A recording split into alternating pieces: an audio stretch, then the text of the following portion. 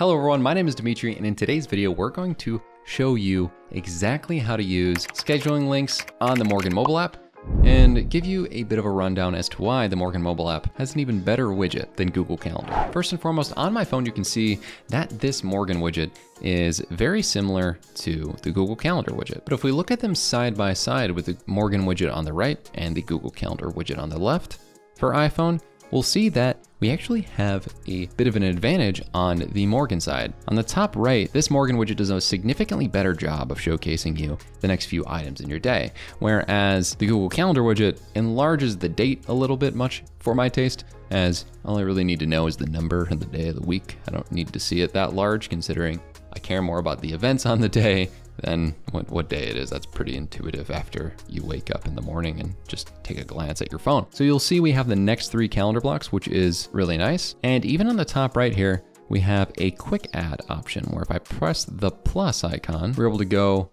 really quick in there, and I'm prompted at the very beginning to look at scheduling links. Now, while in the current experience, you can't edit scheduling links, you are able to use them in a very convenient fashion on the go. If anyone's ever had an interaction with you in Slack, you'll know that people oftentimes want to make a quick meeting, or someone will even send you an email requesting that. The nice thing about the Morgen mobile app versus something like Google is that you can go in really quickly and use one of your recurring links. So if I just press copy here and go to my Slack, let's say I had a conversation with my editor and he wants to book a call with me, or I want to book a call with him. I can say, hey, Vinny, thanks for asking to book a call. You can schedule one right here. And then very easily I had this paste out, and it was very convenient.